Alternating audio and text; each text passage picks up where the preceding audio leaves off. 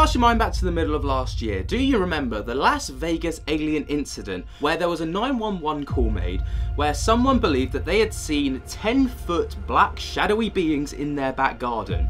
Well, I might have something that could possibly link the two things together. A little hypothesis of mine. I could be, you know, bordering on conspiracy here, but hear me out, because when I kind of like dug into this, my mind was blown. So, if you remember back to the middle of last year, there was obviously that 911 incident in Las Vegas that kind of took the world by storm. It was very shortly after the David Grush interview, so aliens were a huge topic. And there was the footage captured on the Ring doorbells, there was the footage captured on the police dash cam, and it all kind of verified itself. And then the whole story just kind of went quiet. We heard nothing about it. Well, I've got reason to believe that the beings that were seen at Las Vegas at that time could have been the very same beings that were seen in Miami Mall at the start of this year. And this actually was kind of sprung to me in an email from someone called Matthew. I'll leave it at Matthew because I don't know if they want their name to be shared, but they sent me an email simply saying, same shadow figure was reported at the Las Vegas family last year. Thoughts? And then sent me a video of a breakdown of the footage that was kind of captured, a very deep analysis that I'd never actually looked at. So, if you can't remember the Las Vegas incident, I've cast back to one of our very old videos. By very old, it's about 7 months old. To kind of get you up to speed. So check this out. Midnight on April 30th, skywatchers across several western states saw a bright fireball streak through the heavens. A police officer working in the Northwest Valley caught a glimpse of the colorful object on his body cam. At nearly the same time, a Ring camera in the area recorded a strange noise and what sounds like a crash. One family living in a ranch-style home had a much closer view of the object. Two brothers and their father were working on a vehicle in their yard when they caught a glimpse of a sparkly object as it came crashing down, then were hit by what they describe as a shockwave. One of the witnesses, a young man named Angel, has stated when the brothers looked into the yard where the object landed, that spot was obscured and blurry, as if by unknown form of camouflage. What they saw next... Does that not sound familiar to the Miami Mall incident? Looking out, it was almost obscure, kind of camouflage, kind of hard to see. It really rings bells with the Miami Mall incident and the things that people were saying, but just hang on, because that's not where the similarities end. Prompted a frantic call to 911. So there's two people or two subjects that are in your backyard? Correct, and they're very large. They're like 8 foot. They're like 8 foot. Now, the beings that were seen at Miami Mall were believed to be between 8 and 10 foot. Kind of, people went more with 10 foot because I think it kind of added to the drama of it. But, you know, that was the initial report, around 8 to 10 foot beings. 9 feet, 10 foot, I don't know. Oh, 9 foot, 10 foot, 8, 9, 10 foot. So between 8 and 10 foot. Anyway, we continue. They look like aliens to us. Big eyes, they have big eyes, like I can't explain it. And big mouth. They're shiny eyes and they're not human. They're 100% they're not human. 8 News Now investigators have spoken with family members multiple times in the past 4 weeks, but each of the 3 times we accepted their invitation to do an interview, they didn't answer the door or their phone. These are some of the claims they've made in other public forums. Multiple family members backed up the story in an initial police report we obtained. Angel says they heard the patter of multiple feet in the yard. They later heard footsteps on their roof. They saw one of the 8-foot-tall creatures climb behind the controls of a large front loader stored in the yard as if trying to engage it. He got a good look at one of the creatures, he said, a greenish-grayish being with large eyes and long legs. He says he could hear its deep breaths, and when he locked eyes, he was, in essence, frozen in place, couldn't move. In the middle of the yard, where the object had crashed, then vanished, a circular impression was left in the soil. Okay, where is this on your property? Metro sources say the police dispatcher initially wondered whether to send a crisis intervention team to help the troubled witness, but then took the incident seriously. 2 officers arrived 38 minutes after the call, and by then had heard from other officers. They proceeded cautiously and managed some nervous laughs. I ain't dealing with that.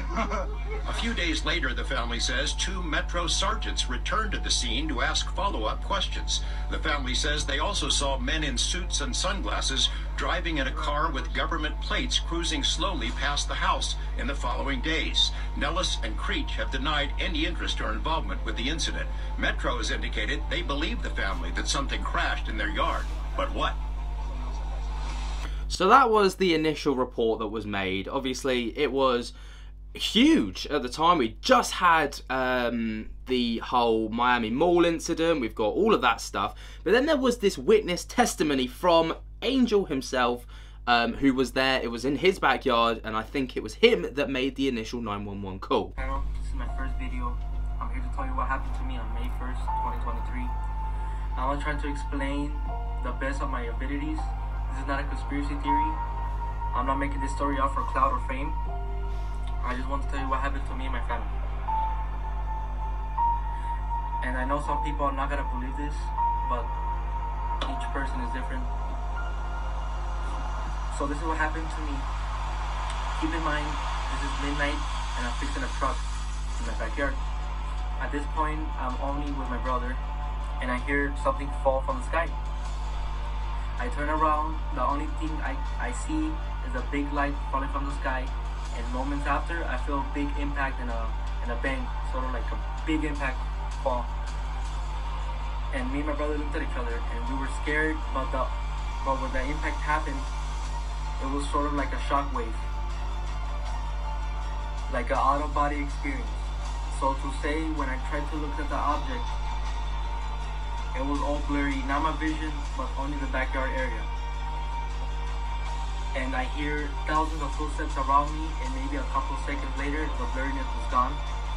And here's the footage of the body, the police officer's body cam, and here's the object I'm referring to, the light. Video. So this was obviously on the police body cam moments before the 911 call came in.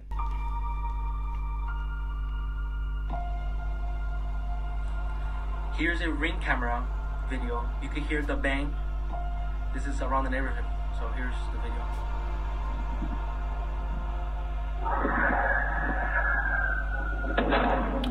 Now, what's interesting about this part is that it is strikingly similar to that of the sound of the what people claim to hear in Miami Mall just before the widespread panic kicked off. What people believe to be gunshots initially, and what was believed to or has been said to be just fireworks. It sounds strikingly similar, and those bright flashes could also relate to the portals, supposed portals, that opened up in Miami Mall. I know I'm stretching here. I know that people are going to be watching this being like, you're a melon.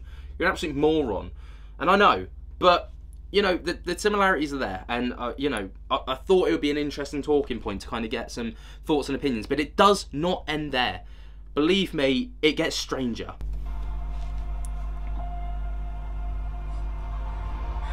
So when that happened, the only thing I can see in the backyard is a tall creature, probably around 8-10 feet tall, very thin. So I called my dad.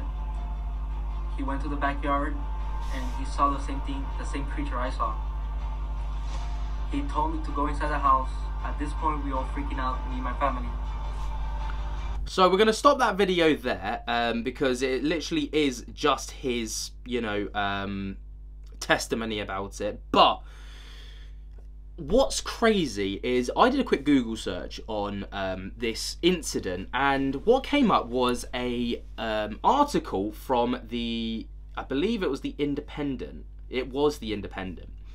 And there was a photo that was sketched by the witnesses, by the family, of what this being supposedly looked like. Now, the photo's comical because you're going to see it on your screens right now. Obviously, from looking at it, you're like, well, that's just so stereotypical of an alien. I could draw that. I don't need to have seen something. And that's exactly what I thought. When I first saw this, I was like, now this is getting ridiculous. But I then did a quick search on the TikTok page of the man that I featured in a video. It was a couple of videos ago where he did the very emotional interview. The guy that claimed to have recorded the aliens on his VHS camcorder. Now, I looked, because he did a sketch very shortly after of what he witnessed. Now, something I want you to take note of in this picture here is obviously the frame and the kind of look of this, but also this little thing right here, this little portal looking thing right here, because when we go over to this, we find this. Now, obviously, this is very, whatever you want to call it, it's very strikingly similar to this, with the darkness, the size, the kind of eyes, the mouth, but also this up here. Now, this could literally be absolutely anything, of course, but it's interesting that we've got this here and we've got this here. This obviously says help us. I'm not sure what this is in reference to, whether I mean, you know, whatever it is, but I found it strikingly similar, the two photos. Bear in mind that this article was released on Friday the 15th of September 2023, and this video was uploaded to TikTok on the 7th of January 2024. So it's, you know, completely different timelines, completely, like, you know, there is no correlation as far as I'm aware of, like, the two pictures. I just found it so interesting that these two images, these drawings of witnesses of the beings, are so strikingly similar. Now, this is the video that I was sent in an email from, I think it was Matthew, I believe. I'm sorry if I've got that wrong.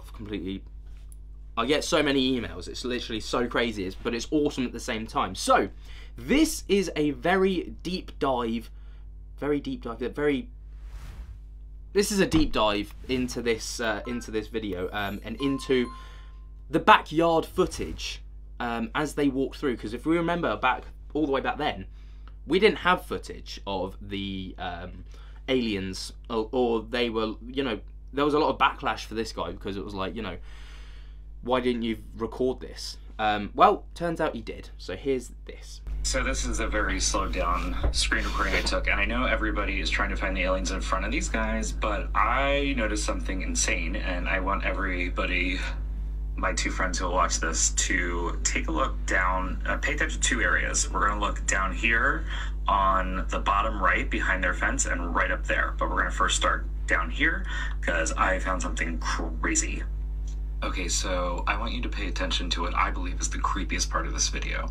And I'm going to point out two things you need to pay attention to right here, which is the head. And if you look really close, there's actually a shiny black eye. And what you will see in about a minute is a hand. That, I believe, is some creature, non-human, crouching down. And that was its eye I just pointed at. And I want you to pay attention to what appear to be fingers running up the fence, as if it's kneeling down or something and peering out. And then there you go, see the fingers. And I think I go back and forth a couple times here, but it looks to me like there's a little other, or a big creature looking through the fence on the bottom there, crouched down. Now, it is incredibly weird. My initial thought was maybe it was a dog. I'm not sure if the family have got a dog, but it could be, you know, the sizing would match up in relation to the fence, how high off the ground it is. But you know, I'm gonna approach it with an open mind. I mean, maybe I'm wrong, but you tell me. And then there's his fingers going right up. The thing is the way that it moves when you watch the footage is it's not dog-like, you know. It is like something's running its fingers up the sides of the fence, and yeah, unless the dog's gone up on all fours, but not likely. And down, up and down. Just looks like almost a human hand crawling up the fence. And at the very beginning you see an eye, and I think right here I show you the fingers. This is my really poor attempt at drawing over the fingers, but you get it. So what's really interesting about this is it is happening next to them and kind of in front of them, but behind a fence. Yeah, the fingers are really crazy. So I think I'm going to show it one more time, and then I zoom out, and I'll show you what even made me realize this was here. So, okay, so see how many different times I'm looking. So what I noticed was, if you look at the top right, look at the top right now, there's actually a shadow figure. It almost looks like it's a dense, shadowy figure comes into frame. Now this is the part that kind of piqued my interest, because obviously looking at the size of the people in the video, looking at the size of the fence, I mean, in the UK I think it's, you know, fences are around 6 foot tall, so if we use that, I don't know about the US, I'm sorry if I'm getting this wrong, but I'm going to assume it's around the same, so we're going to gauge the fence is around 6 foot. This is a good couple of feet taller than the fence, if this shadow figure is legit. If you're looking right, at the 3 fence posts, if you're looking at the top right of them, you're actually going to see something that looks like a shadow figure that has density, and it's only there for about a minute, and when it walks in the frame, I think I'm just going to highlight it right here. I was doing the best I could on my phone. I noticed there was movement below it, so I don't know if maybe whatever creature was projecting a shadow up above it or something. But see, there's the eye and the hands, but it also looks like there's another aspect to it, which is that shadow that you can clearly see walking. I know everybody's looking for the alien in front of them, but there's one hiding next to them.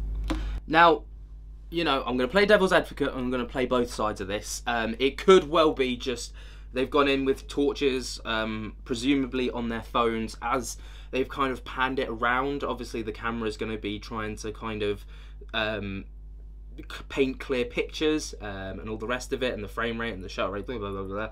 But, you know, it could just be the light adjustment from people going in with torches. That's me playing devil's advocate. I'm not saying that is what is the case, but, you know, it's strikingly similar to the accounts from Miami Mall, and it is strikingly similar to what this guy is claiming in his initial kind of video. Now, looking at the guy's account who put out the initial testimony, I guess, and the guy that was just kind of the original footage of the guy that was just going over it, if that makes sense, he's only uploaded one video, and that was 7 months ago, and that was his testimony. I mean, it got 960,000 views, and it got his channel to 18.9 thousand subscribers from one video, which is absolutely mind-boggling. But he's posted nothing since, which, you know, take from that what you will. For me, that makes it kind of almost adds to the legitimacy, because, you know, if he wanted to build a career off the back of this, there would be a lot more, but he's done nothing with it. So, you know, I hand it over to you guys with all this information, with the photos, with the accounts of the aliens, with, you know, the video footage. What do you make of this? Are these two separate accounts? Are these two separate incidents? Or are these the same beings just across two different events? I'd love to hear your thoughts and opinions. Let me know if you think I'm reaching. It's not going to hurt my feelings. I'm made of tough stuff. So, you know, this is just a theory off my own back, sparked by an email from Matthew. So Matthew, shout out to you for that email. But what do you make of it? Let me know down in the comments below. And while you're down there, be sure to jump the hell out of that like button if you have not already, and subscribe to get up to date with all the latest, and tickle my little bell so you get notified whenever we upload. And until next time, guys, I hope that you have enjoyed. Cannot wait to see you in the next one, and I'll speak to you later. Peace.